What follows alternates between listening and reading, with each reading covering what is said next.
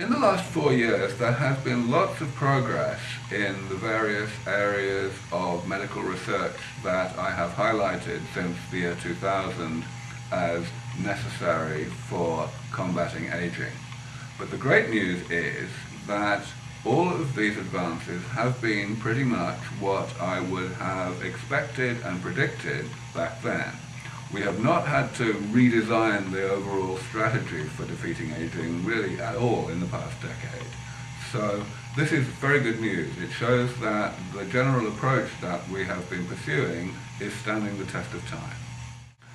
When I identify, and my colleagues in Sens Research Foundation identify, a project that we feel needs to be worked on in order to defeat aging, the first thing that we do is we have conversations with the world's leading scientists, the people who are most equipped to work on that specific problem. And sometimes those scientists are not immediately aware that their expertise could be used in this way.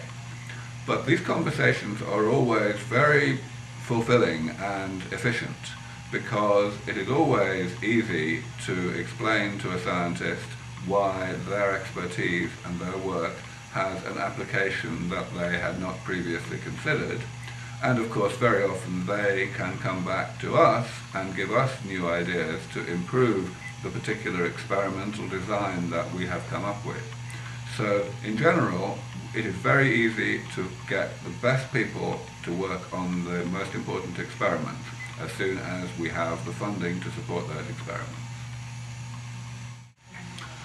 We have a long-term plan and of course also a medium-term plan and a short-term plan for our research. The medium-term milestone that we want to achieve, which we think we can very probably achieve within 8 or 10 years, is to take mice, which would normally live maybe 3 years, and do nothing at all to them until they are already 2 years old, with 1 year of life to go, and then apply a combination of treatments to those mice which rejuvenate them well enough that they will live actually another 3 years until a total longevity of 5 years old. That milestone, which I call robust mouse rejuvenation, is something that will really completely demonstrate that in due course, maybe after another 10 or 20 years, we will be able to do the same thing or more for human beings. So that is the milestone that we are really aiming towards. But of course, in the shorter term, we break that down into many different specific scientific problems, and we are making progress on each of those at different rates. One of the biggest differences between the future of longevity research and clinical practice of longevity medicine, as opposed to how it has been in the past, is that in the past our progress has been slow and gradual and relatively smooth. For the past 150 years, longevity in the richest nations in the world has been going up by about the same rate, about 2 or 2.5 years per decade. And we think that that may continue, though actually over the next 10 or 20 years, I think there is a good chance that it may slow down.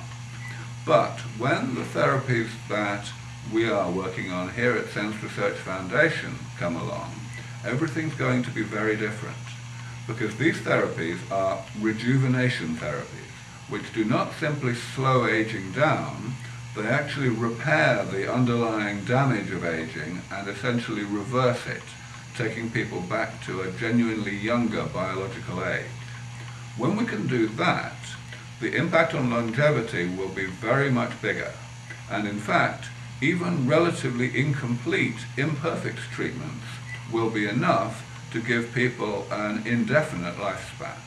So it will be a very sudden change in contrast to what we have seen in the past.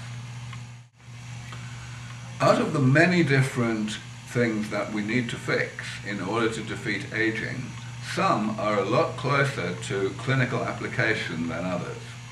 In particular, one whole area of great importance for rejuvenation technology is stem cell therapy, which of course is a very big field being worked on all over the world by many researchers.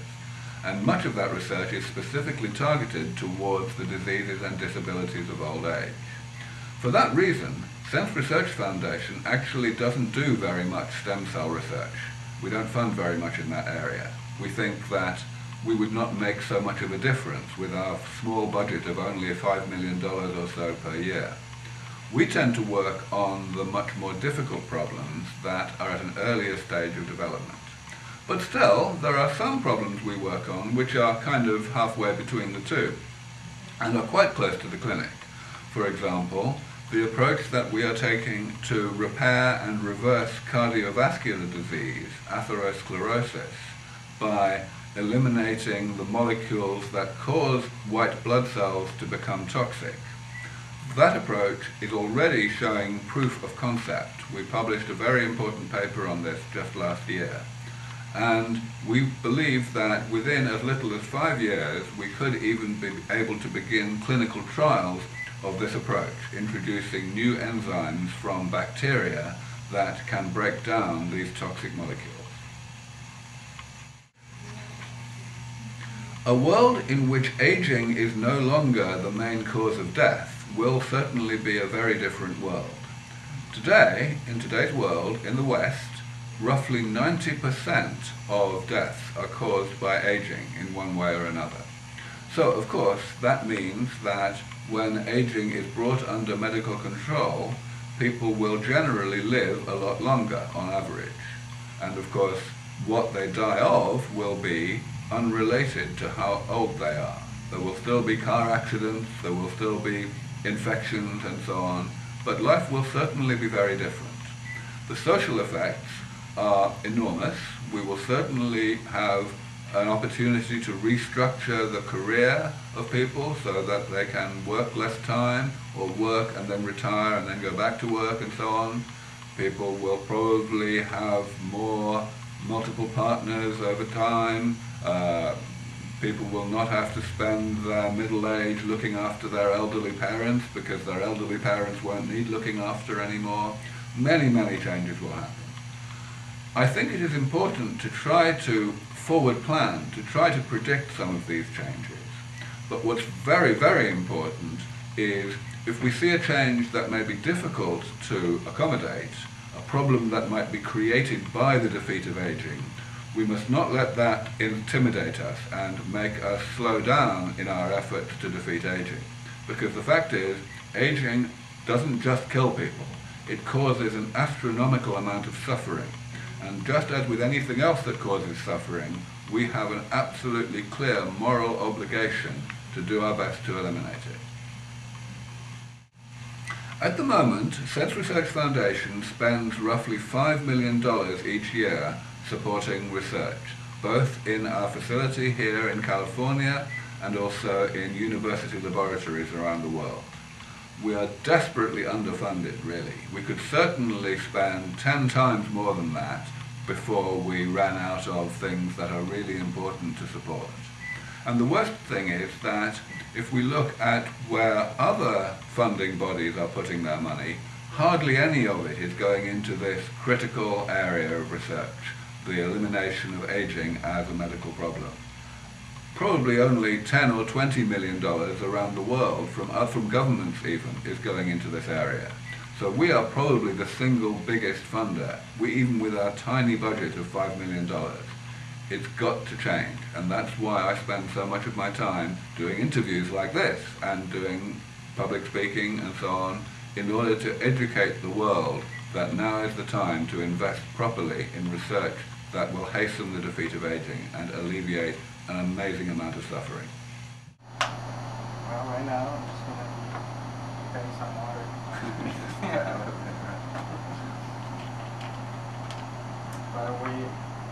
But seriously, we actually have been doing some really great progress with the sea circle ELISA stuff. Brilliant. Okay, what's the next? So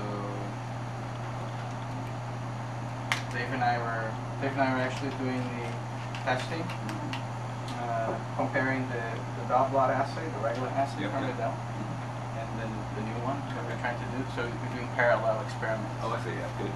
with the exact same sample. So we prepare the samples, and then everything done in the same day. We separate, split them up, and then I do with the ELISA. He does it with the dot blot assay. And so we're able to calculate some sensitivity slopes for linear response. And then what we found is that when we tested it, it was like a week or two ago. The dot blot assay was actually about 4 times more sensitive. So we actually had the actual number to sort of the goal to beat. Yeah, yeah. And then I did more experiments just by myself, just trying to increase the slope to levels near that. And I think I was able to do that. So now next week we're gonna do a parallel experiment again to see if that fixed it. Yeah. Okay. So because when you got the lab meeting, which was only 2 weeks ago, you were a factor of 10 apart. Well, that's what you had with your estimate. yeah, that was my estimate. So it's actually much better than what Yeah, I thought it was like. Well, that's awesome. That's great. Kind of the magnitude part, but yeah, it's actually much better. And so next week we're gonna have answers for that before Christmas break. Brilliant. Yeah, try and have the answer by the end of Wednesday because I'm not here. Okay. I'm just joking. By Wednesday. Well, you'll probably get a happy email if things work. Well, I like to hear that. Yeah, sure.